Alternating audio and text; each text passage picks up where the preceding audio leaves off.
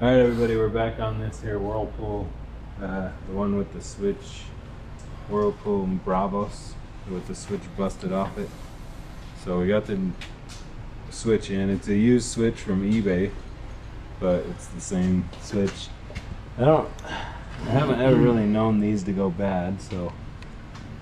But yeah, basically the W10562712. We have both the same numbers on there. So we're just gonna hook it up here. So that one went to that one.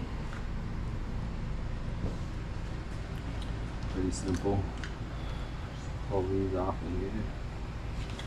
Maybe that one goes to that one.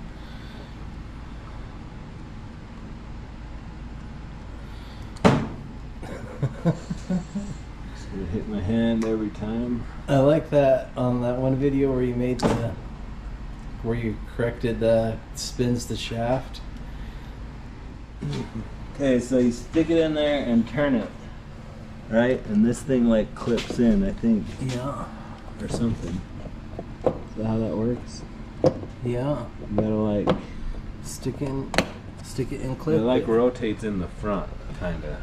There's like we're not gonna be able to film that, but it goes in a notch and turns in there. Okay, there we go. So now, this turns in the notch. Yeah. That little guy clips.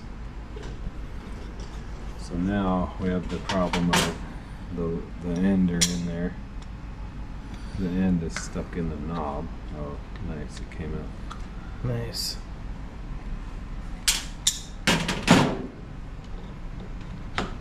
Okay. Yeah, I have to correct things sometimes because I say things wrong all the time. You know? Like, you remember when I was the other day when I was talking about an EGR? Yeah. Jared's truck doesn't have an EGR. Right. I don't think. Maybe it does, I don't know. But I meant, or I should have said PCV. Right. I think diesels have an EGR, right? They can. I don't know what I'm talking about. Some unleadeds have EGRs. That Ford had an EGR. Alright. That Ford had an EGR and a PCV. Alright. We're gonna put it on. Air fluff, so no heat. Time dry. Okay, still runs.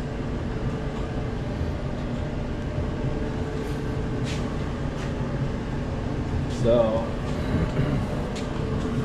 shouldn't have any heat. So that one we have 81. That's probably what temperature it is in here. Okay, now let's just turn it to low without stopping.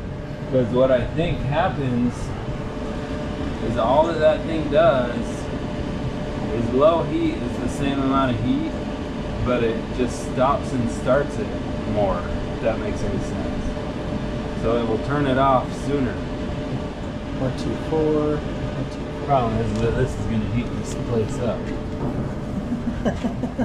So I think that all that this does is it just makes the heater run longer.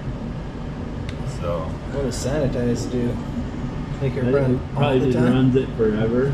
Probably just never turns it off. Well, it's up to 147. But there was no change. So I think that's what that does, is it just makes it run longer. So there you have it. We're gonna have to wash this again. Yeah. I don't think these scratches are coming off, so. I think it will. I use the pad. Okay, well thanks for watching. There's the switch change out on the Maytag Bravos. So subscribe and comment.